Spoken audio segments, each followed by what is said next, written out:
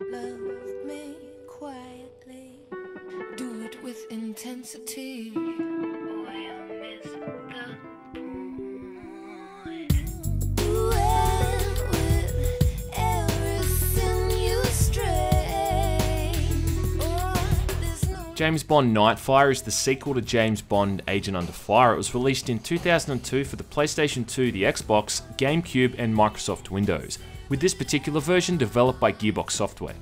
What's most interesting about the PC version is that it just flat out omits certain missions entirely, usually those when you're in vehicles like Bond's car, which was some of the better segments in the previous game Agent Under Fire. There's also literal jumps in the storyline at times where the next mission just doesn't explain the progression of certain characters, making it confusing to follow at times. As a result, the PC version is actually inferior to the console version, which is something you don't hear every day. So let's take a look at both the PS2 and the PC version and see what makes them different, shall we? Nice landing, James. Why do you always seem to end up on top? A lower center of gravity?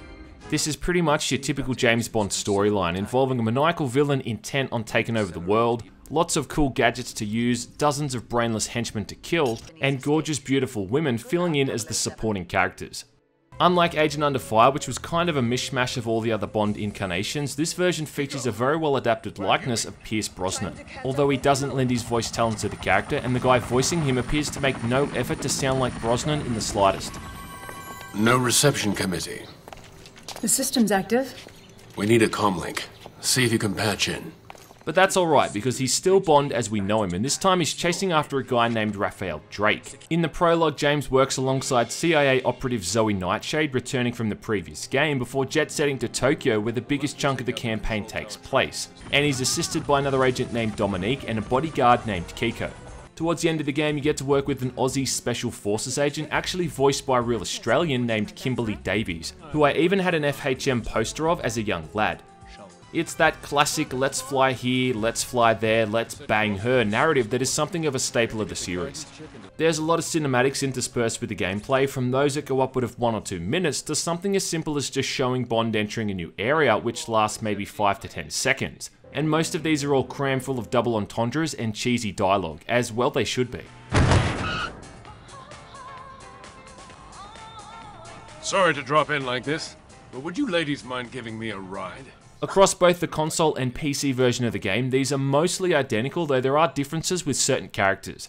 Both games, however, are practically the same in terms of base gameplay. This is a standard first-person shooter, which is all about killing bad guys combined with forced stealth segments, and moments where you have to use one of Bond's many gadgets.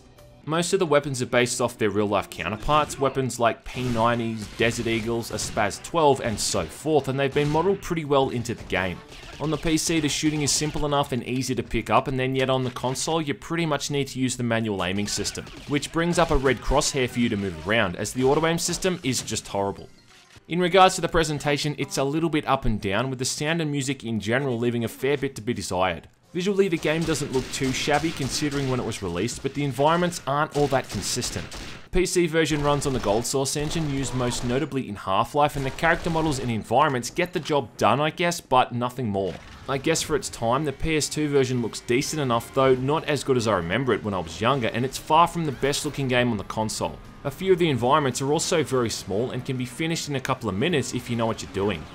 And then some of them take upwards of 10 or so minutes with no mid-mission checkpoints, forcing you to do the whole thing in one sitting. It's ridiculous. I don't know why so many console shooting games from this time never included checkpoints, but it just ages games horribly, and there's nothing fun about retrying something 10 times until you get it right. You know when you get to that point when you're only redoing it because you don't want the game to win? Yeah, it's like that.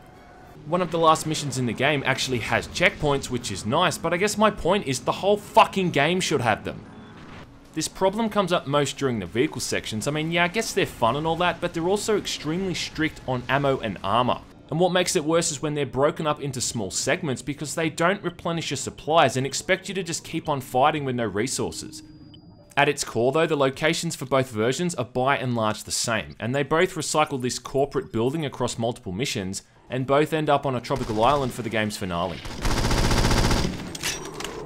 The PC version also shows an overlooked detail with Bond's character model. Often he's wearing some kind of sneaking suit during missions, and yet his in-game model shows him wearing a tuxedo all the time. It's just one of the many ways that the PC port falls short.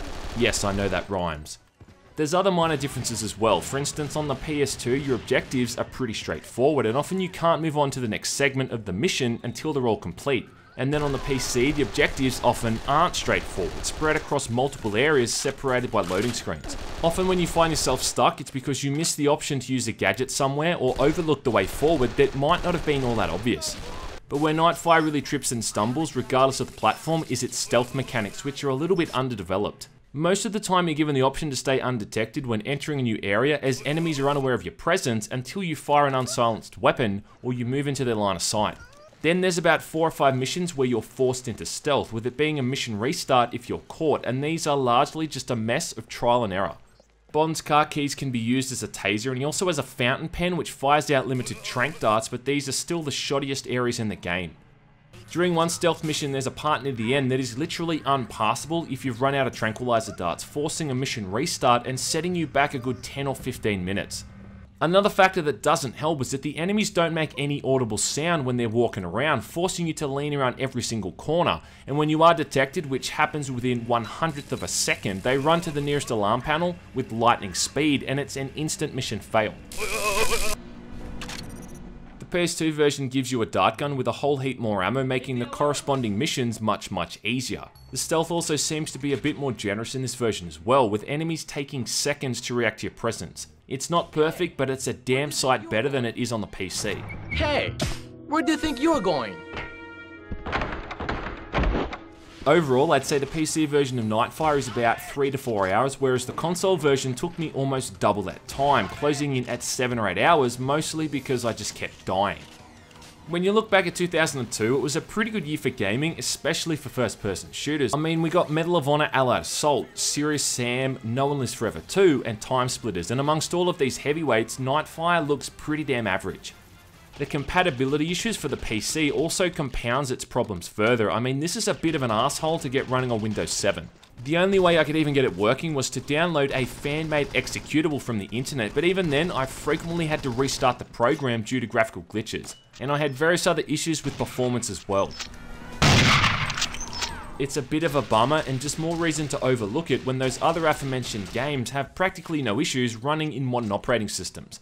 And now compare that to the PS2 version where all you literally need is a working console and a controller. Boom, load it up and you're in Sunny Jim. I mean, sure it looks like shit, but it still functions as it did in 2002. I guess the only downside to playing Nightfire on the consoles is that the controls kinda suck. I mean, it's really sluggish and feels like it has input delay. Look, I don't care what anyone says, FPS games are always inferior with a controller, and I think the only game series to ever get it right was Time Splitters. It's ironic too because the PS2 version really does try to do so many different things and make a genuine effort to keep variety between all the missions. It's just that none of them are really all that enjoyable. It's widely agreed that James Bond Everything or Nothing is the best James Bond game for the 6th generation of consoles. And I think that Agent Under Fire even beats out Nightfire because it's a lot less frustrating to play. The only other James Bond FPS we got for the PS2 was a couple years later with GoldenEye Rogue Agent, which is easily one of the worst FPS games ever made for the PS2 and just a shitty game in general. You can totally tell they just called it GoldenEye to cash in on the popularity of the original Nintendo 64 title, but it has nothing to do with it whatsoever, and it's about as fun as sticking chopsticks up your pee hole. But anyway, I'm getting sidetracked. Aside from the novelty as playing as James Bond, Nightfire has very little to offer. The only reason to ever play it is if you've got a serious hard-on for the character and feel like you really need to play every single James Bond game ever made. And if you're going to play it, look, ultimately I would suggest the PS2 version or the GameCube or whatever, which you should be able to pick up real cheap. But when all is said and done, James Bond Nightfire left me feeling stirred, not shaken. Is that dress standard company issue, Nightshade? Don't get any ideas, 007. It's armored in all the right places.